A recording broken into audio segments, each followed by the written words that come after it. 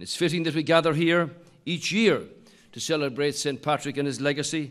He too, of course, was an immigrant.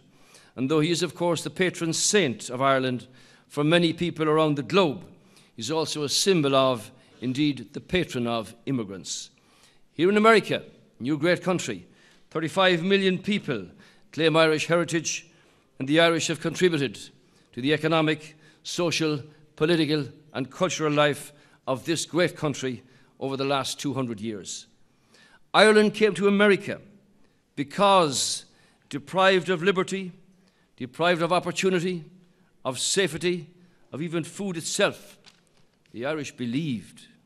And 4 decades before Lady Liberty lifted her lamp, we were the wretched refuse on the teeming shore. We believed in the shelter of America, in the compassion of America, in the opportunity of America. We came and we became Americans. We lived the words of John F. Kennedy long before he uttered them.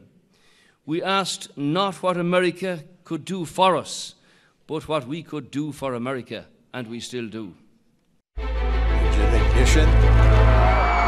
Lift off.